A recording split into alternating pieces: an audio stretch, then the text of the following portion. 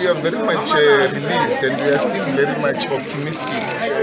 We still have the same energy that we had 4 weeks back. So we went in very energetic. We are going out still pretty much strong.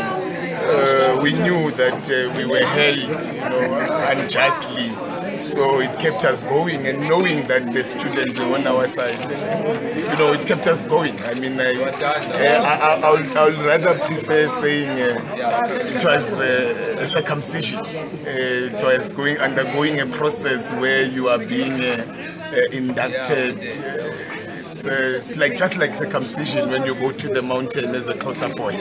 So what's the first thing for me? It's just like that. What's the first thing you're gonna do when you get home?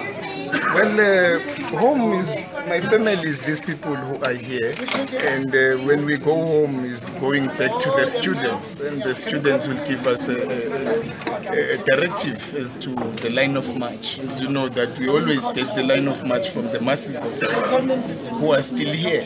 So, because we don't know what was happening outside, we were inside, they will tell us.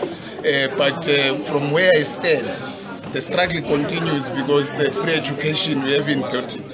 So it means we are continuing with the fight because ours is that one of free education.